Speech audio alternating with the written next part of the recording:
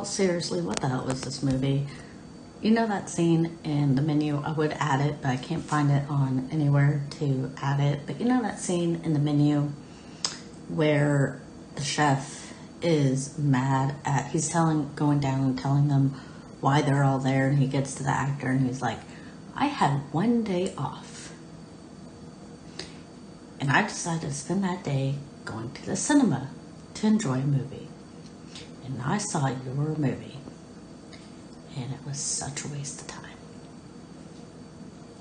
And it made him loathe the actor. I've never even joined the train of not liking Kristen Stewart for being a one-note actress. I think she's really good in Speak. If you guys have read the book, she's literally that character. It's such a good book. Twilight didn't care about it really, but never thought her to be horrible. I would be the chef to that actress because I had one day off and I decided to go to the cinema to enjoy a movie, and I saw her movie, Love Lies Bleeding. What the fuck was that? It has taken me a while. I saw that movie a few weeks ago now. I really have not seen movies at all. I had a whole playlist of all my anticipated movies, and now that life is happening, I'm not really that excited to see movies. The last movie we saw was Mean Girls 2024 and ISS. And that's because I spent a day at the theater, and I'm thinking about doing that again this coming up week since I have so many days off of work. So I'm thinking about seeing more movies. But I saw this movie on one day off. I got off work early, so I decided to go to the cinema. And I'm like, what do I want to watch? What's coming out right now about the show? And I see this movie, never seen the trailer, nothing like that, called Love Lies Bleeding. Rated R. I love rated R. Interesting enough already. I did watch a trailer. I was like, weird. Intriguing. Not because it's a same-sex relationship. It's not because of anything. The only reason that would be somewhat of a negative is because they never highlighted that for this movie to be based in the 80s. For that time era, it probably was not as okay as it is now, and it was definitely frowned upon. So they never really highlighted on that, and they never really highlighted on let's see, Katy O'Brien's character being a bodybuilder. Again, more normalized now, but back then it's like, I don't know, I wouldn't use this term for anyone, but maybe back then they would call them freaks or something like that, or definitely just more judged that relationship, and it never really got judged, which I'm glad in this day and age. Like, I don't want to see that, but if you're going to be accurate to the times, it's probably realistically what would have happened, because we didn't have so many movements and we didn't have so many understanding of different lifestyles. Directed by Ross Glass. Haven't seen anything he's directed. Stars Kristen Stewart as Lou, Katy O'Brien as Jackie, and then Jena Malone as Beth, Ed Harris as Lou Sr., so Lou's dad, Dave Franco as JJ, and overall, it was intriguing. It was interesting. I'll start talking about the positives and then the negatives. Does it have a mixed bag? I don't know. I won't know until I start talking about it. I did not write notes about this. I just am going off my feelings. And number one thing, Chris Stuckman reviewed this movie. He only reviews good movies. Why did he review this? Because he said that his crowd of audience all made different types of reactions to the big weirdest part in a movie I've ever seen, And he said he hasn't been to a theater where everyone has different reactions like that. Does that make this movie good? Not really. It makes this movie weird. It wasn't like The Wave. The Wave is in sync. Everyone knows to go up, and this is much more of like oceans crashing into rocks. Like, nothing was in sync. No one...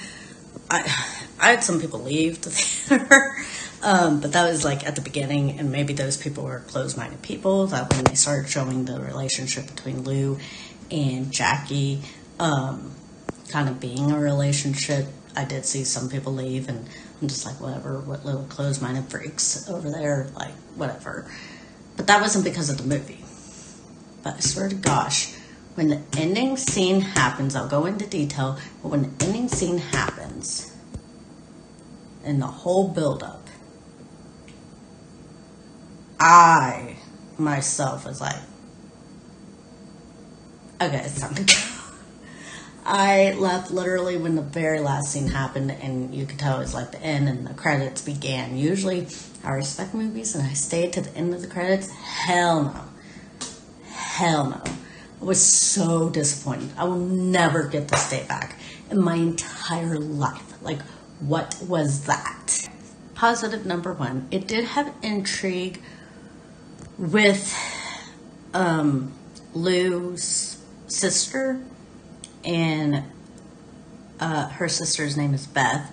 So her relationship with Beth and her relationship and confusion and sadness and story I relate a little far too well with Beth and her partner. I guess his name's JJ. Dave Franco's character.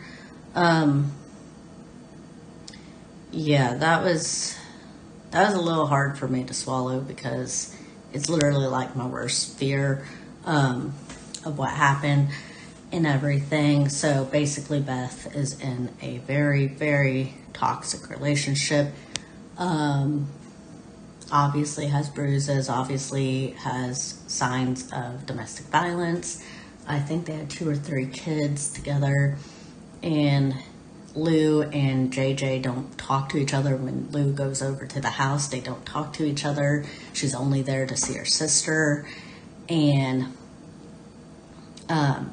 you know, I think he hooks up with Jackie, who is the bodybuilder character.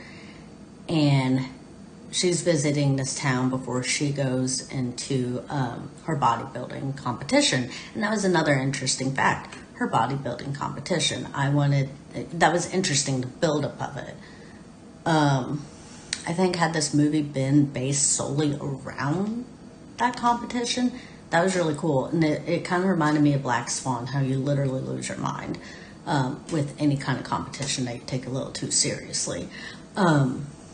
But when Beth is sent to the hospital, very clearly because of JJ, Lou's feeling lost and, you know, pissed and angry, and definitely like, I want to kill him. I'm not gonna kill him,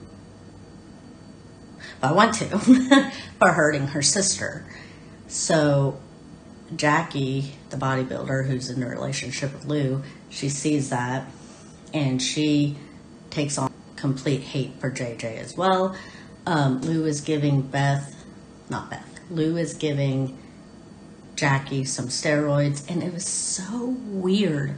Every time she took the steroids, like, her muscles would grow. It really emphasized her muscles growing, the veins popping. Something's happening. She's changing. Something epic's going to happen at the end of this movie. So you better sit down. You better wait till the end of this movie. It's going to be so epic. He's like, she doesn't want to kill JJ. I'm strong enough. I'm a bodybuilder. So she goes and damn, she fucks him up. Like, he did. Like, he's nowhere being alive. And I like that story. It was hard to watch because that situation is literally my worst fear. Yeah,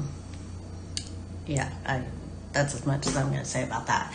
The aspect I didn't like I'm just going to go on what I did and what I didn't. It's not going to be in chronological order, but something I didn't like was the background of Lou and Lou Sr., played by Ed Harris. He looked like a really good villain, but I like the visual of all the flashbacks were in red, and you could tell Lou and Lou Sr. have been through some shit. Is like, was he in the mob? There's something going on. Like, he had some skeletons, literally. Not in his closet, but at the bottom of that hill. And that's exactly where, after Jackie kills JJ, she's like, I know what we're doing. They hop in their truck. They hop in JJ's truck to go dump his body. And one aspect I didn't really care for, again, was Daisy's character, played by Anne, whatever. I'll put her name right here because I can't say it. But she was just kind of annoying. But she was kind of like the girl who fantasized over Lou. She wanted to be in a relationship with Lou. But she is a witness because she saw Lou driving JJ's truck. And then Jackie was driving Lou's truck behind her. So she's like, what's going on? And she was very jealous of Lou being in a relationship with Jackie. So, after Jackie and Lou dump JJ's body, Lou has to go and, cover up all the strings, the loose ends. And she's talking to Daisy, and she's like, well, how much do you know? And she's like, well, I know you're driving a truck, and, like, I know this, I know that. And I might go to the police about it. So Lou's like, you know what? Well, fuck you. So she hooks up with her, so basically to keep her from talking. But I didn't like that character. She was annoying. She was just annoying to me. I didn't really like her. Jackie went to her bodybuilding competition the day after she killed JJ. And it's like, Lou asked Jackie to stay in the house because she's going to go clean up the mess of when she killed JJ. And she's like, no, I have the competition tomorrow. You can't stop me. It's like, bitch, you should be in jail. Why? You can't just kill someone and then be like, I'm going to go to my competition. That'd be like me with dog shows. Like, I just killed someone, but I have to show Scarlett tomorrow. Anyway, whatever. So that was weird. But she goes to the competition and becomes very Black Swan because in her mind she's doing great. You can tell she's definitely on stuff. She's on some steroids. She may have overdosed on them because she hallucinates really weird stuff. I'm not going to get into that because that's like a buildup that actually paid off. I was like, ugh. Like, damn, that was good though. It was creepy. And then she feels betrayed by Lou because she finds out that Lou slept with, what the fuck is her name? Daisy, the little dumbass girl. And so she's like, she goes to the dad. Oh yeah, and Jackie works for Lou's dad, Lou Sr.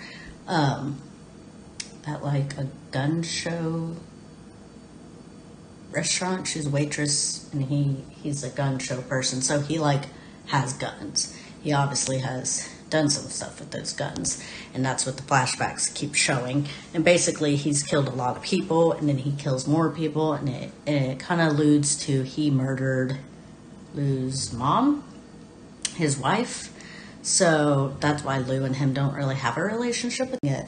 Lou takes Daisy out after the night they hook up and they have breakfast and they're going back to their house. And Daisy's all like fucked up, she's either just stupid or she's drunk, one of the two, or both. But she's all like stumbling and stuff. And it shows it for such a great angle. Lou's walking in the house and Daisy throws up, so she projectile vomits on her. So she's already like, ew, like she knew something landed on her. And it shows her walking into the house with Daisy behind her after she projectile vomited. They open the door and boom, more stuff lands on Lou's face and hair. But this time, it was Daisy's brains because Jackie joined forces with Lou Sr., who told her to eliminate Daisy, who is the loose end. So that's when the acting gets really bad for Kristen Stewart. And to me, Katy O'Brien, because I guess Lou Senior like holds Jackie like hostage, and so Lou has to go to her rescue. And that scene was just so bad. They're like, I love you, baby. Oh my God. Kristen Stewart's little deep voice. She's like, oh, I love you so much. Oh, I'm so sorry. And Jackie's like, I don't know. It's just so bad. It was that bad of acting. Like, it was just so bad. I could tell they were doing really good with, like, the chemistry of them until that point. Then I'm just like. So what I liked from the film was the gore. When JJ is killed, when Daisy is killed. Those were really good, really unexpected. I think they even used prosthetics for Dave Franco when he got killed. And that all looked really good. Towards the tail end with the whole, I miss you, and I love you, and her being like, I don't know, all that stuff. That's literally just all I can explain it, because that's really all they did. And then we're gonna go into the ending, where I just wanted to not even stay and get the fuck out of there and get the day back. That I will never get back, you guys. I'll never get that day back.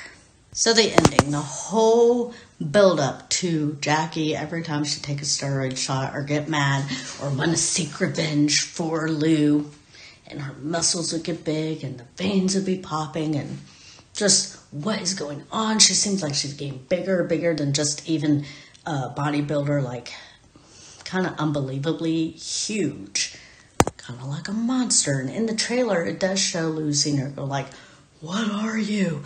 So it's like, is she going to turn into a werewolf? Is she something blah, blah, blah? Who knows? This is going to take a whole different twist. And it sure does. And this is the part where Chris Stuckman's like, oh, I rated it so high because there are emotions everywhere in my theater. My emotion was to get the fuck out of there because, like, what the fuck? Basically, Jackie holds down Lou because he's a tiny little man and she grew to be such a huge fucking giant. Literally like the green bean giant. And she's holding him by his little arms. And then Jackie and Lou, who looks like Kristen Stewart now because her acting is just out the window. She's not even playing the character of Lou anymore. She's just Kristen Stewart. You know, like those movies, like you want to be known for the character, not for the actor. No, it's just Kristen Stewart and Jackie running in this like mystical, whimsical sky, and she's like really big, and I was just like, that's it? What the fuck? And then the very ending kind of left on a cliffhanger a little bit. Basically, Lou's like, oh, I'm not going to kill anymore. And Jackie's like, yeah, we're going to get out of here. Everything's going to be fine. And then Daisy, who she thought she killed, she's the one whose brain splattered on her. They're going to go bury her body, or like throw her body in the pit. But in the back of the car, she starts moving. Like, she's not able to talk. She's very on the brink of death. But she starts like, you start seeing her little head. And then Lou gets out of the truck. It shows Jackie lay her head against the window. And in the background, you see Lou dragging Daisy's body into a field. Roll credits. I grabbed my drink. I went home and I'm like, why? What the fuck? The third movie I've seen this year. And that. So I give it an F. An F minus. It had intrigue and it had gore. So yeah, that is my review of Love Lies Bleeding that I accidentally saw, that I regret ever seeing, that I will never see again. And I know I will forget it, except for maybe it will only be remembered in my mind for being the worst movie I saw this year. So far, absolute. I liked ISS better than that. So far, I've only seen 3 movies. I need to go see more, I swear. I'm gonna, maybe this week. But so far, my ranking from worst to best is Love Lies Bleeding, ISS, Mean Girls. So, but yeah, that's my review. I'm going to try to be doing more reviews. I haven't, again, really seen that many movies I'm actually interested in. It's more like if I could do watch-alongs and watch Planet of the Apes and King Kong, Godzilla, Kung Fu Panda, all those things with you guys, then be more well-versed going into those films. But I'm not, so now I'm like, I don't know what those films are going to be about. But I am interested in Joker 2. I can't remember the name. I should, but that trailer just dropped and it looked amazing. Beetlejuice 2 looks amazing. Beetlejuice. And there's another one, Maxine. You guys, we finally saw the trailer for Maxine. So those, toward the end of the year, I'm probably going to be going to movies and seeing more of them. I think this Friday I want to really try to see Arthur the King, the movie that's a dog movie. I hope it's not too sad, but it should. Any movie is better than Love Lies Bleeding. Please like if you guys like this video. Subscribe if you want to see more. I should be having more videos coming out, movie reviews. Let me know also if you like the baby content. I really haven't gotten traction on those, but if anybody's still interested, let me know. I do have some stresses going on in that situation, but until I can get those resolved, I don't really want to talk about them, either if they're resolved nicely or not so nicely. I will just see. That's very vague, but it is a very personal thing that I'm going through right now. But other than that, please like, subscribe, and hit the bell notification to catch more videos from me. I'll see you guys in the next movie review. Bye.